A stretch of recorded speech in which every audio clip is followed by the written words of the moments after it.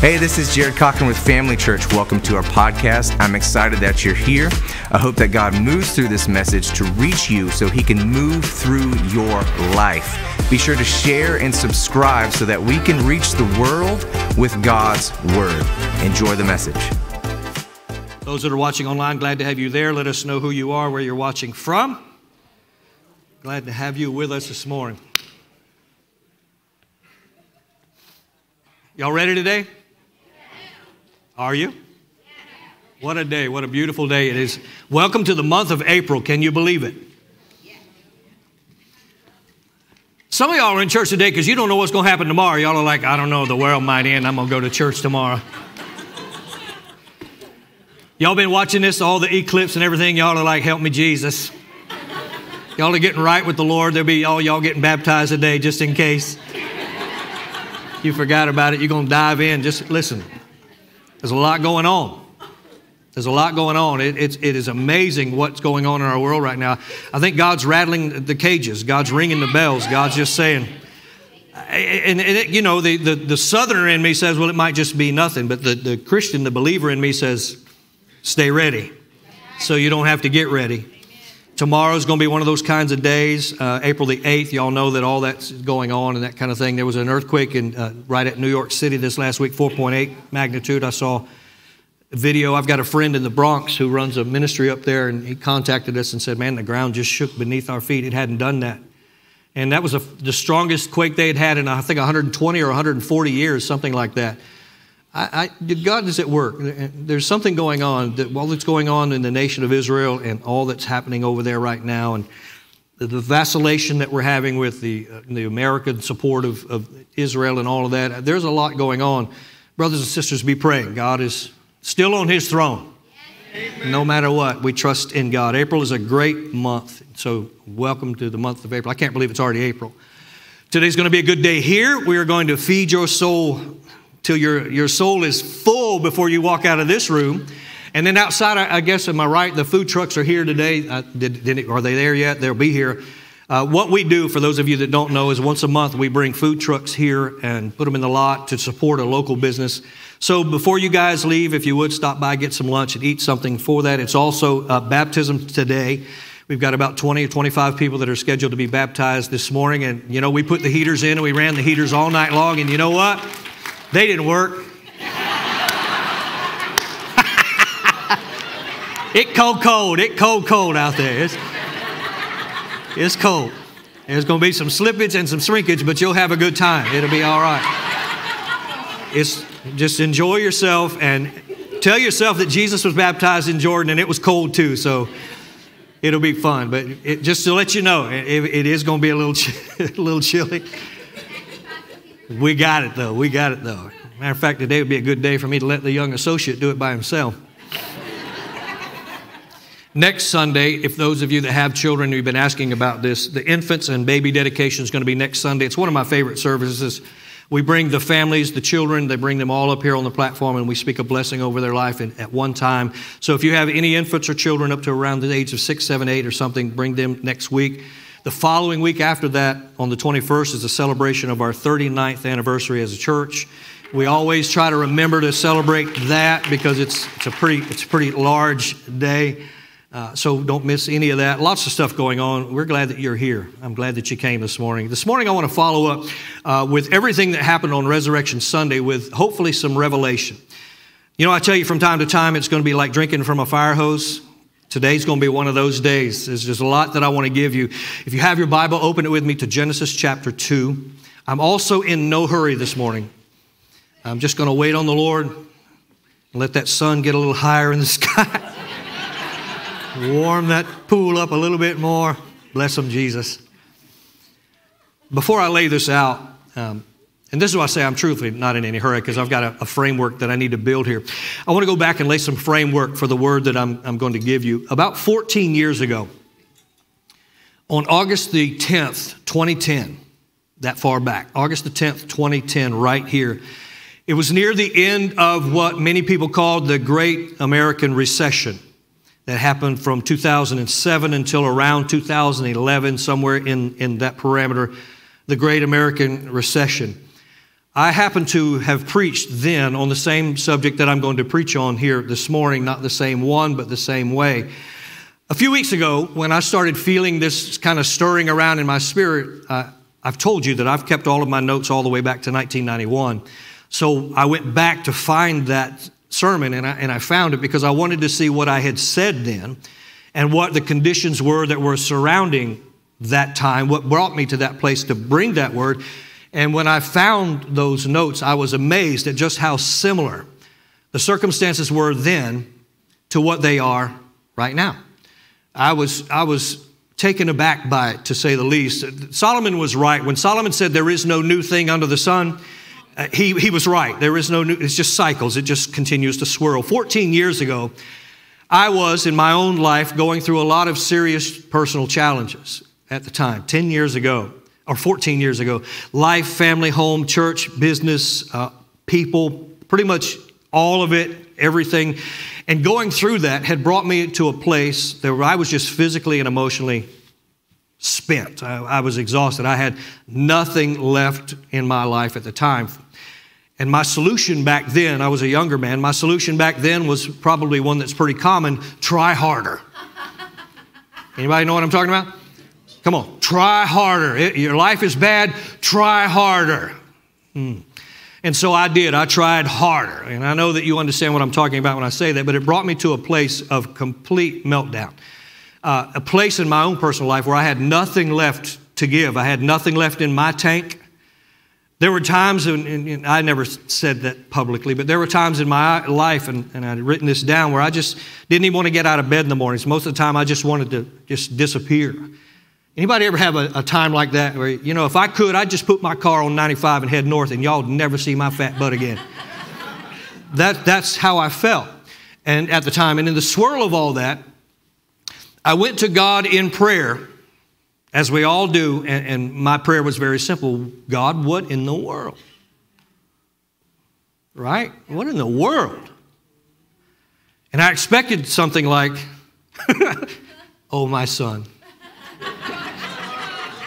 You wonderful child of mine. I love you so much. And this ain't nothing but the dang devil. I just got you. You be all right. But I didn't hear any of that. And I prayed a lot. And what I finally heard was, do you really want to know?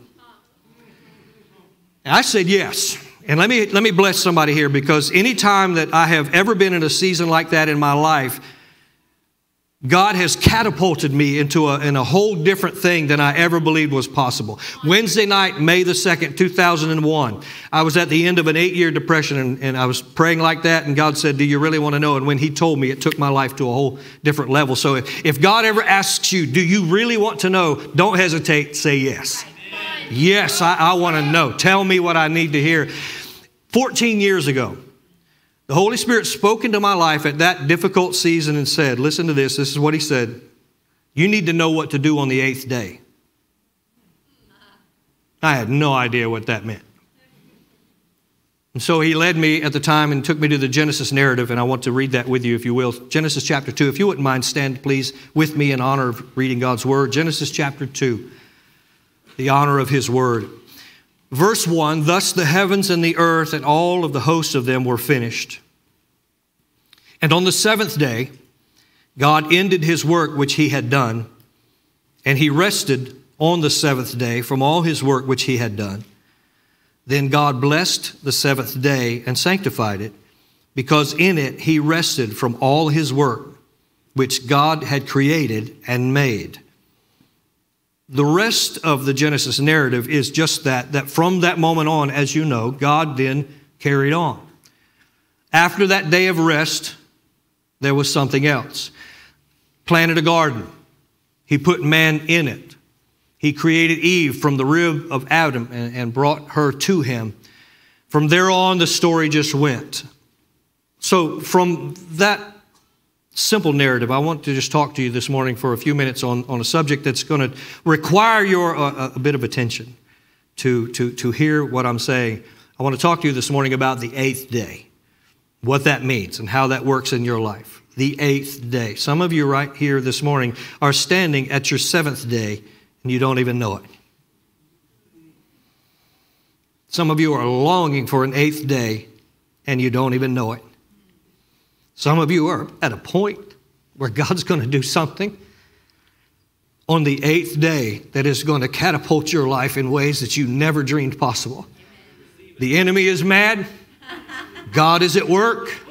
All hell may be breaking loose, but it's all right. It's never been better. It's never been more fine.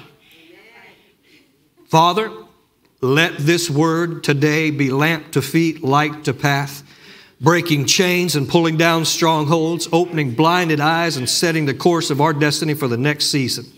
Thank you for a word in due season. And they said together, amen. Woo, you may be seated. Anyone who knows much about the Bible knows that obviously the creation story is told there in the book of Genesis, and that the first 5 words of the Bible are, in the beginning, God created. From there, the story is laid out and told in increments. It's told as it goes day by day. Before we get to the day by day, right there in verse 2, Genesis chapter 1, verse 2, the Word of God says that the earth, as you remember from Sunday school, was without form and void, and darkness was on the face of the deep, and the Spirit of God moved on the face of the waters. It's a much deeper study than you can do in 5 minutes on a Sunday morning, but what the imagery is conveying here is that during this creation process, during the creation process, that what surrounded that process was confusion and darkness and emptiness. There was chaos. It was disturbing. It was messy. It was not clean. It was a messy operation that was going on there. And the Bible says that the Spirit of God moved over all of that. Now, some translations say, as I recall, that the Spirit of God hovered.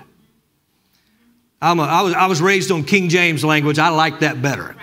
The Spirit of God hovered over the face of the waters. That word literally means to brood, to brood. Beyond that, it means to ponder, to think about, to dwell on a subject, listen, with persistence. Leave that there and someone think about what that means. That the Spirit of God in that moment was hovering there over all of that in that moment. It is a very intentional act that, listen, is palpable with purpose. Something is happening right there. And if you were there, you may not know what was happening, but you would have a recognition something is happening here. Because on this one hand, there is all this confusion and chaos and foolishness that's going on, and things are happening. But on the other hand, there is perfection. Perfection is hovering over my chaos. And so chaos in that moment is intersecting with perfection. And anytime chaos intersects with perfection, when you put all of that together in context, what it tells us is several things that we really need to know about God. Number one is that we need to know that God is a God of order. God is a God of order, and that confusion, darkness, chaos, and emptiness cannot stay where He is. Amen. And so, what that means is that if at some time you've got chaos and emptiness and confusion going on in your life, most of the time, what that is an indication that your adversary is at work and probably prevailing in that moment. And your greatest need in that moment is to actively invite God into that situation. Because the natural result of God's presence, let's not miss that, let me say it a different way. The powerful result of God's presence there is that He will, by His presence, clear the confusion, light up the darkness, and fill every empty space with Himself. So that's a beautiful thing. So that if you've got that stuff going on, what's your greatest need to do is to pray, God, I need you to come here. I need you involved in this situation, knowing that when He gets there, chaos will intersect with perfection, and God will then clear up all of that confusion. He will light that darkness. He will then fill every space with Himself. That's why at this point in my life, I'm older now, I no longer get concerned when craziness starts happening in my life. Can I bless some young people here this morning? Stop getting concerned when craziness starts happening in your life. I no longer get worried about it when it starts happening in my life, in the world, in the church, because I know this now. I don't need to work it out. I don't need to figure it out. I don't need to fight it out. I don't need to fix it. What I need to do is pray. And when I pray, I actively invite, y'all ain't clapping because y'all don't pray. Those 8 people were people who pray. They know what I'm talking about. When you invite God into that place through prayer, His presence will have the same effect in your life as it did there in the book of Genesis. He will light that darkness. He will clear up that confusion, and He will fill the space with Himself. And that's what you need. So number 1, I feel good today. Kathy was nice to me this morning. Don't happen very often, but today it was a good day. Point number 1, God is a God of order, not confusion. Point number 2, the Genesis narrative shows us, now listen to this, that the beginnings of things can be and usually are chaotic. The beginning of things can be and usually are chaotic. That needs to be understood because the relevance of what I just spoke into your life is incalculable. Because what that means is that sometimes as you are standing on the threshold of some amazing new thing, whether it be a new day, a new season, a new relationship, a move of God, a breakthrough in your life, it can be extremely confusing. New beginnings are not always like a Hallmark movie. Sometimes new beginnings are everything but. They're completely crazy. We think sometimes when God says, listen, behold, I do a new thing. The uneducated, the unlearned go, hey, goody. We think choirs are going to sing, angels are going to appear, stars are going to line up, doors are going to open, we're going to get goosebumps all over the place, and it's all going to make sense. On the contrary, my experience has been that what often happens is that in the very beginning stages of any new thing, there is a complete chaotic rush of activity as hell is fighting you every step of the way, and heaven is doing everything that it can to bring you to that place of trusting God, even when hell is fighting you through that beginnings. See, don't misunderstand this. You may be right now thinking something great's about to happen in my life. Then why is hell breaking loose? Ding, ding. Right there. Beginnings can be and usually are confusing. Lastly, number 3. The creation moment recorded in Genesis lets us know that the plans and purposes of God in the lives of His people never just happens. But it is, in fact, all a part of a process that goes all the way back to before you were ever born, before you were in your mother's womb. All of it goes all the way back there. And that process that God is using to get you to the place in life where you're supposed to be, to fulfill the purpose of God that you're supposed to fulfill in your life, is all a part of the process that is, in my opinion, typified here in creation in the beginning of the Bible. It's actually one of the most powerful moments in all of the Bible, so let's walk through it together. Day 1 through 6, God begins to create. Let there be light. There be clouds and sun and moon and stars. Let there be living creatures, and the living creatures all appears. Day 1 through 6. On day 6, God said, let us create man in our image. And then on the 7th day, you find a notation that God rested from His labor, that God rested. Now, the literal rendering of that word rested means that He stopped, He rested, He put it down, and He celebrated. I don't know about y'all, but that's not how I think about God. That on the 7th day, the Bible says God rested. I always said, okay, that just means He rested. No, it means He stopped, He rested, He put it down, and He celebrated. I don't know how God celebrates, but it's got to be good. He celebrated, which is not an image. Now, so focus, because I want to build something. In this creation story, days 1 through 6 are a representation of life. It represents the effort that goes into the creation of life.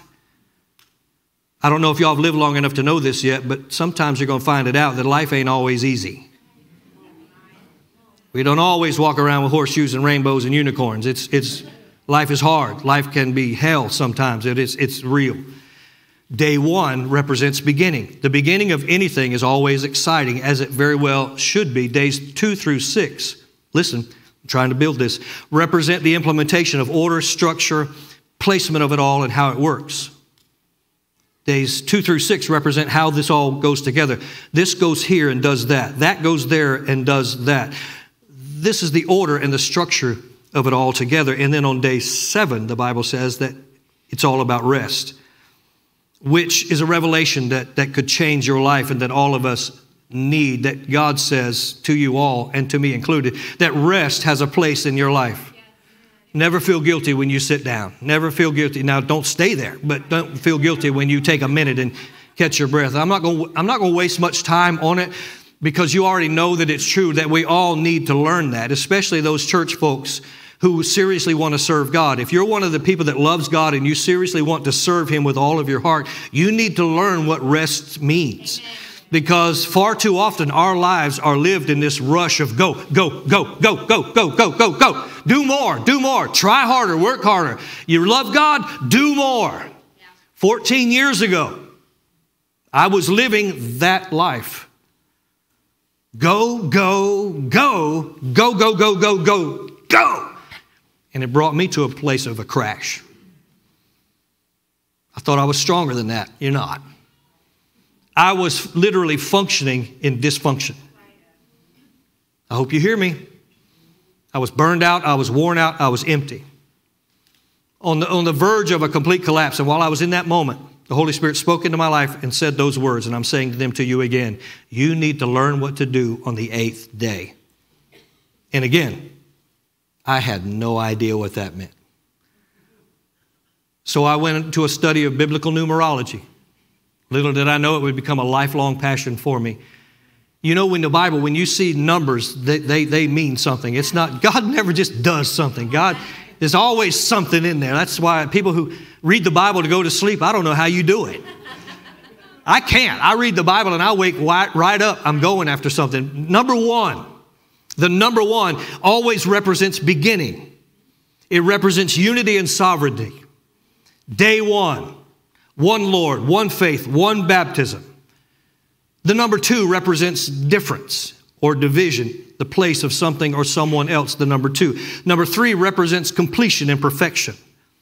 When you see the number 3 in your Bible, it represents completion and perfection. He was risen again on the 3rd day. Father, Son, Holy Spirit. The 3-4 chord is not easily broken. 4 represents creation. 5 represents grace.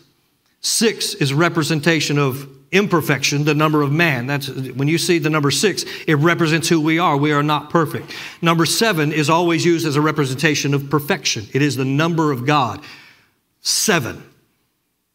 The number 8, I found out that the number 8,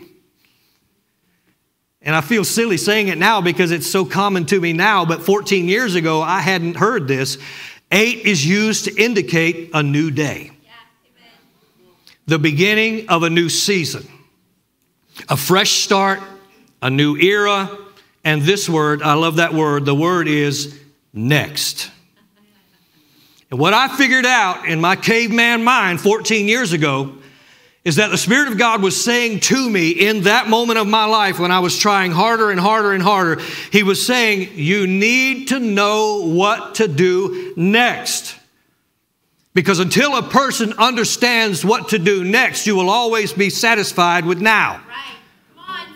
I'm going to preach before I get out of here. It's not always a bad thing to be in a now, but sometimes you can get stuck in a now that is holding you from keeping you from getting to your next. Along the way, you can learn this, that God can open a door to you to day 1 of a new season, but if you just stand there and look at it, you will never step into it. I'm going to say that again because y'all didn't hear what I said. God can open to you the door to a new season, but if you just stand there and look at it because you are afraid or you are familiar with where you are, where you always will be is at one day instead of day 1. There's a difference between one day and day 1. Watch this. After His crucifixion, the death, the burial, the resurrection of Jesus, what we see is all of the disciples hiding and broken. Caught up in now, not knowing what to do next.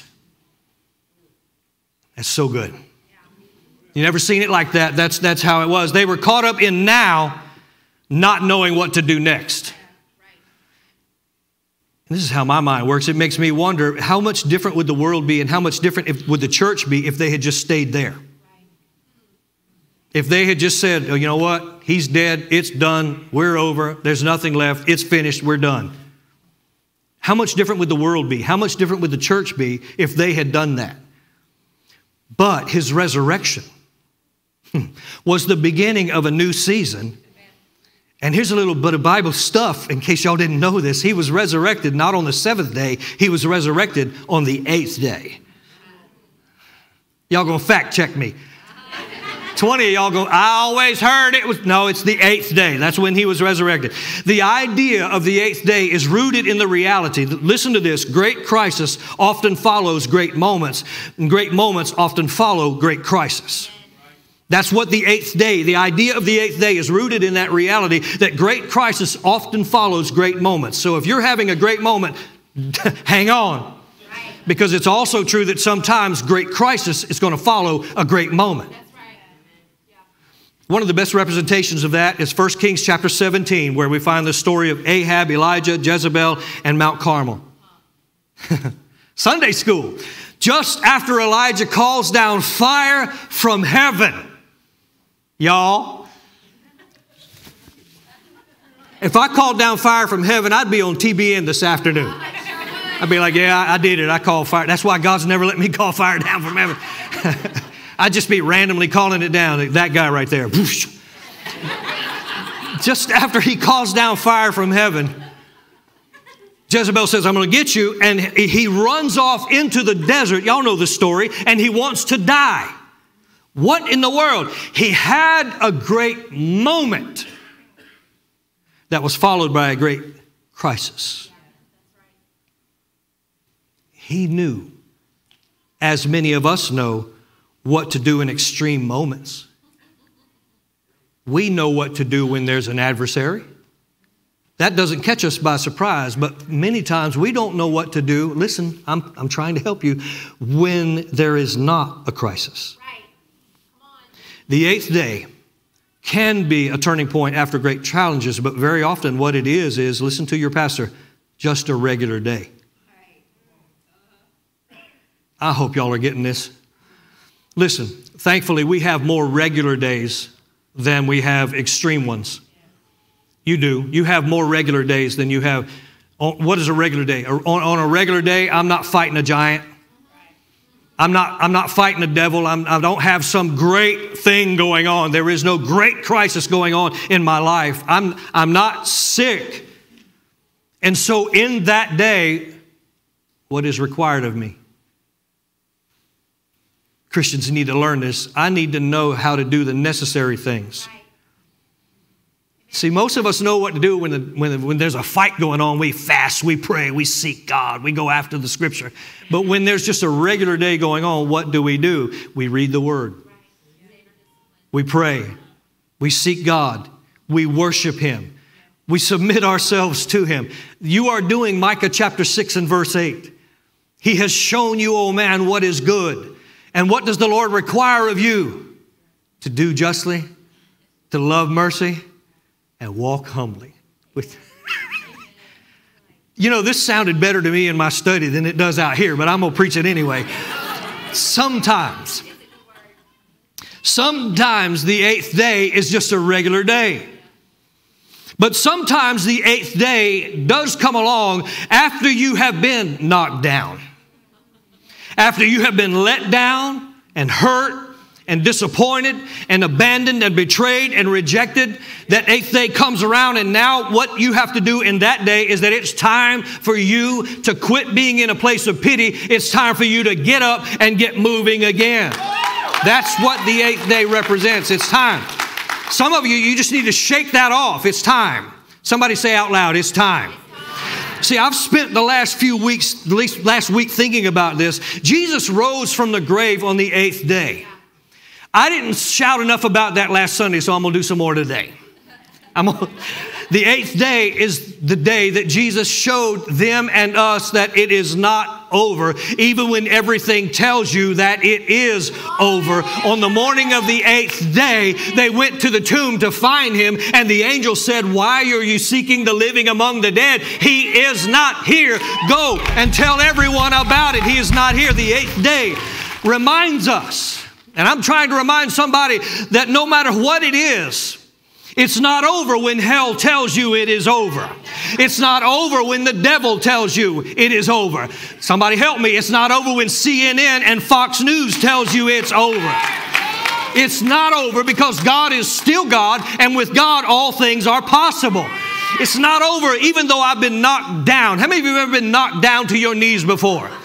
Every time you get knocked to your knees, you ought to thank God for it, because all the devil did was put you in the right position to pray. And so I'm going to pray while I'm on my knees and invite God into that dark situation and watch what happens when chaos comes into perfection. Hallelujah.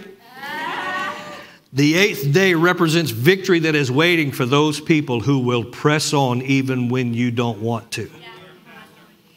How many of y'all have ever looked at your ugly mug in the mirror and said, "I'm going to quit. I ain't going to do it anymore. I'm done trying." This week, several times this week, come on. I'm done with you. Okay. Talking to yourself. I'm done with you. Even when you face, it represents those days. The 8th day represents those days. Listen, I'm talking to somebody. After your life crashes, after your life falls apart, the day after they have repossessed your car, the day after you've lost a battle or two, the day after your insurance company told you no. I almost got in my flesh right then. I almost said I hate insurance companies. That's not true. I despise insurance companies. Hate is too nice a word. It comes after your spouse has walked out and your children fell. Anybody ever been in a season like that? You just don't know what other hell can come at you because you've already had all of it that you can stand. Let me tell you what, that's when you stand in your shower and cry. The shower is the best place for you to cry because no one else can see your tears.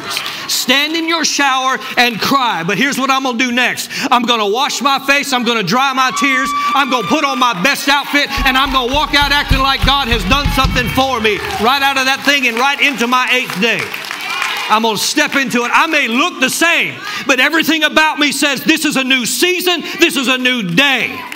I need to tell someone that you can have an 8th day any day. Yeah, that's right. You can have one today.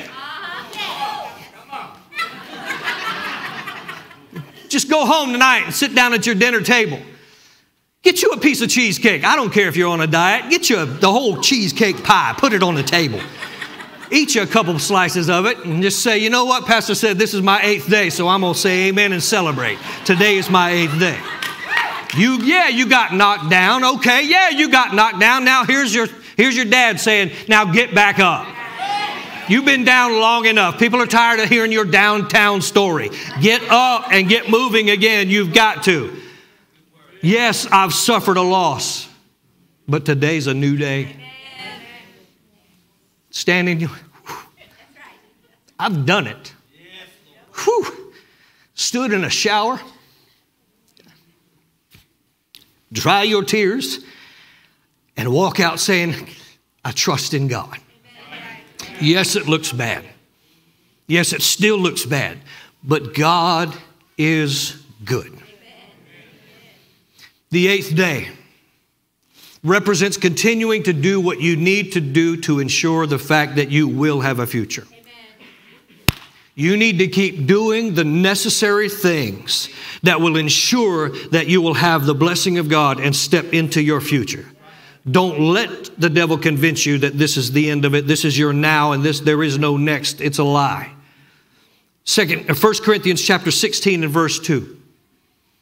1 Corinthians 16 and verse 2 says, "On the first day of the week," which is by the way, the 8th day. The scripture says, "Let every one of you lay up in store as God has prospered him." Is he going to talk about giving? Oh, yeah. in this ridiculous era that we are in right now, buckle in, of build back better. Nothing is built, nothing is back, and nothing is better. And it's not going to change. I declare, and I want you to declare with me, that Washington is not my source.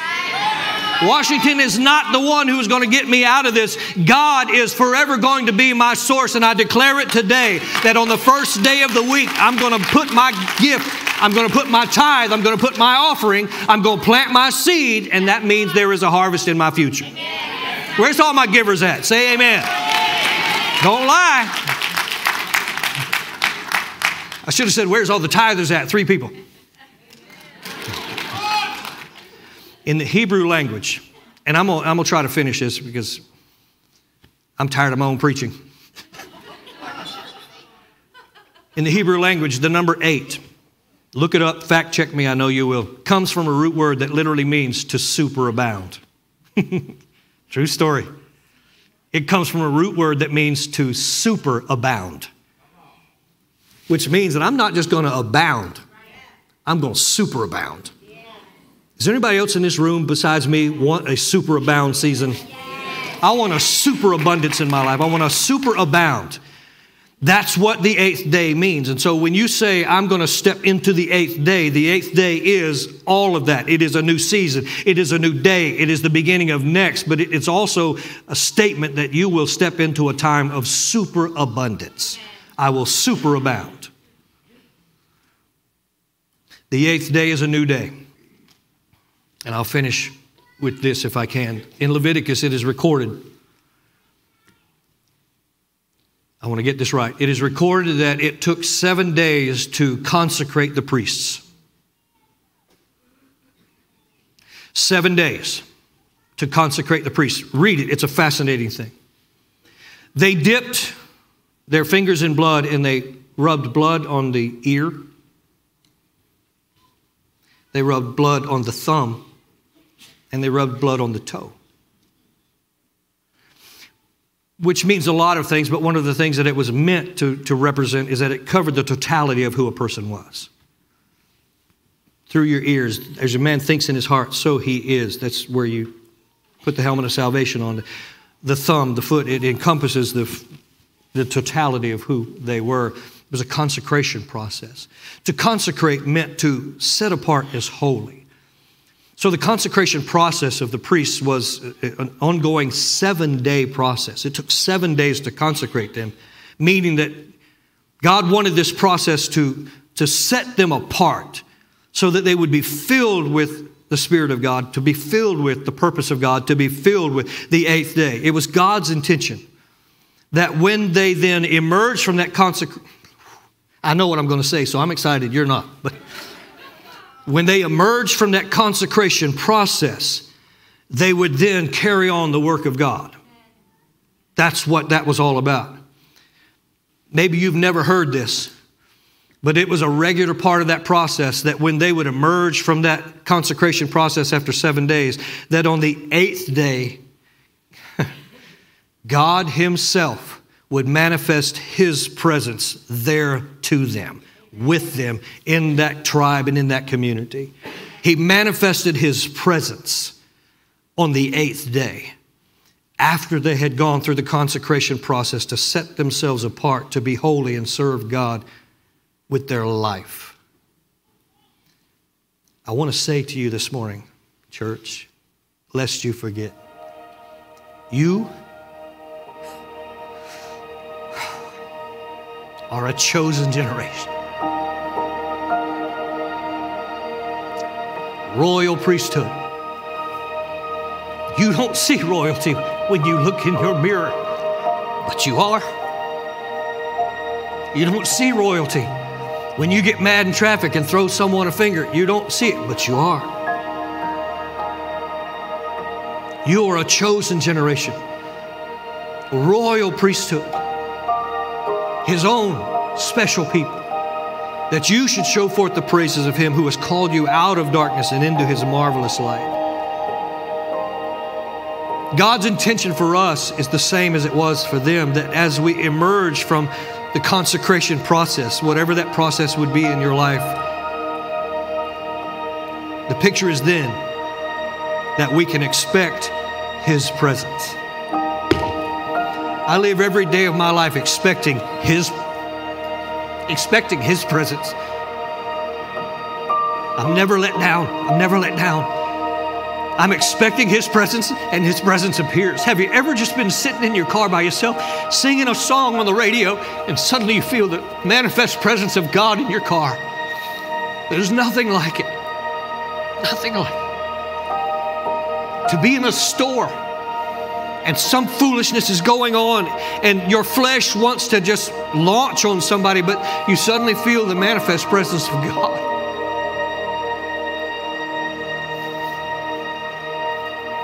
As God says, you see what they're doing, but I know what they've been through. So give them the grace that I've given you. The manifest presence of God comes on the 8th day. The 8th day. The 8th day represents starting over. And you can have an 8th day any day. You can have an 8th day today.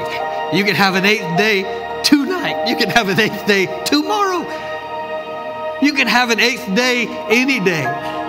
God, I'm claiming my 8th day. 14 years ago, I was so burnt out, and God said, you need to learn what to do on the 8th day, and I've learned what to do on the 8th day. I've learned. When the devil starts showing his butt like he does, craziness starts happening, and always in my life there's some kind of craziness going on. I don't need to figure it out. I don't need to work it out. I don't need to fight it out. I don't need to straighten anybody out. Y'all ought to hear what I'm saying. I just need to pray. God, I need you. Come on over. I need you here. When God shows up, chaos bows to perfection. God lights up the darkness, clears up the confusion, and fills that empty space with Himself. Woo! And what happens on the 8th day?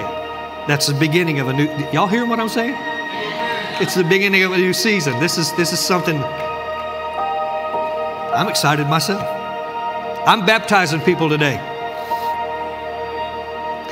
That is the beginning of a new season. That's your 8th day. You can claim the 8th day right now. Matter of fact, when I'm done, I might get somebody to baptize me. Now, let me just do it again. It's my party. I can do it if I want to. You can have an 8th day. You can have an 8th day any day. Baby, you want to baptize me? No, she said no. I ain't gonna. The 8th day. I preach stuff like this from time to time, and you never know what that means to somebody. I talked to somebody this week, might be watching. Made a huge mistake, horrible mistake. Horrible mistake. You can have an 8th day. You can start over. You can start over. You can start over. You can have an 8th day today. You can start over. It's the beginning of a new season. Married couples, you need an 8th day every day. That wasn't meant to be cute, but it's true. You need an 8th day every day.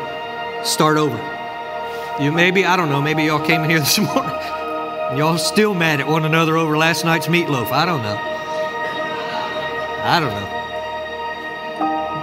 But don't let that stay like that. Start over. Start over. Do it again. I'm so full this morning. If you touch me, you're going to get a dose of it. That this morning, so many of us, and I truly believe this, are standing on the threshold of your next.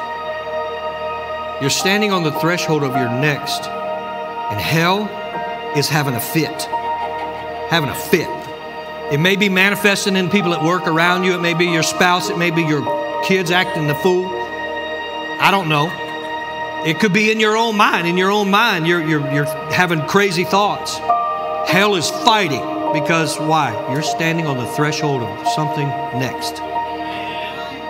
And whatever it is going to be superabundance, superabounding. It's going to put you in a place that you never thought you would be. No wonder hell's fighting you.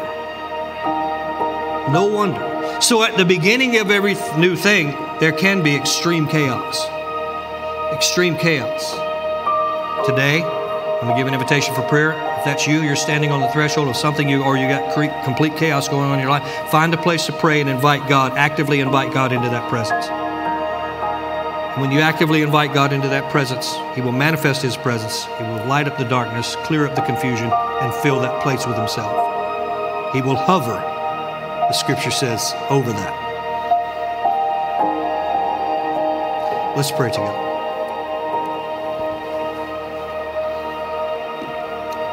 I'm just the delivery person. I trust God now to take this water and turn it into wine.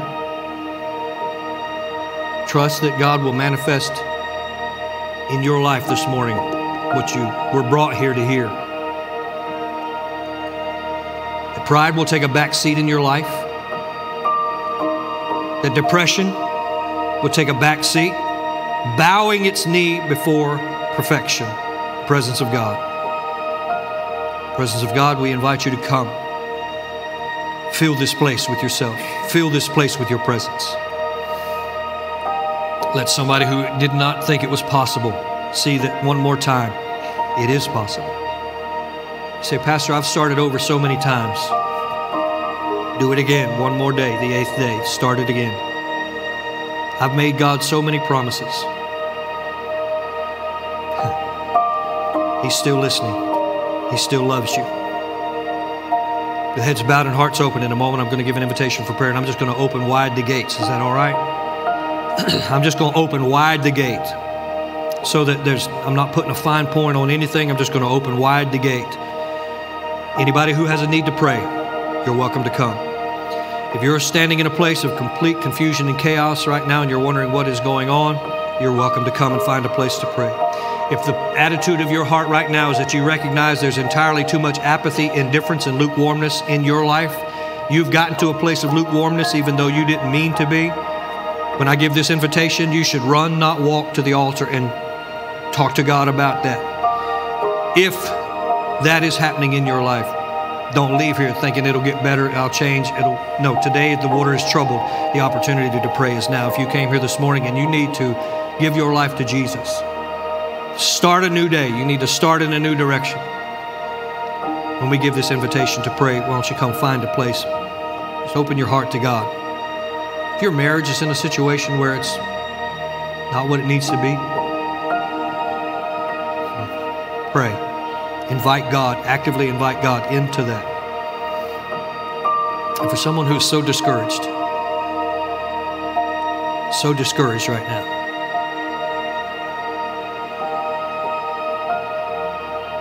I feel that. So discouraged. It's a new season. It's a new day. A fresh anointing is flowing your way. It's a season of power and prosperity.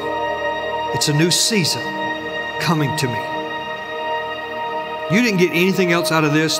That's what you want to claim. I want to claim the 8th day. I want to claim a new season in my life, in my spiritual walk with God, in my marriage, in my family. I want to claim a new season as a father, as a husband, as a man.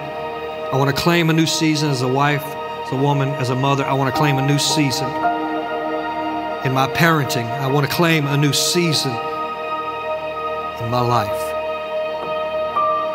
In Jesus' name, the floodgates are open wide. The Spirit of God is here. Guys, if y'all would come, I want y'all to worship. If you wouldn't mind, all across the building, please stand. Those of you that are at home watching, let us know how we can pray for you. Let us know what God is saying to you right now in your life. Altar workers are ready to anoint and pray for you this morning. I'd love to see a good old-fashioned few minutes in His presence where we just pour out our hearts to God. God, this entire day was orchestrated for me. This word was given to me. I'm looking for, I'm longing for more of you. I want a new season, an 8th day. And I claim it together in Jesus' name. Amen. Hey, I hope that message spoke to you today. I want to say thank you to everybody who is involved at Family Church and those who help support this ministry. If you would like to get more involved, you can click the link in the description or head to our website, familychurch.social. We would love to connect with you, and you can find all of our social media platforms on our website. Also, if this message spoke to you in any way today and you liked it, consider sharing it on your social media in any way that you would like so that we can help reach those far from God and return them to the arms of the Father. We want to see God work through you. We love you. Thanks again for listening. God bless you.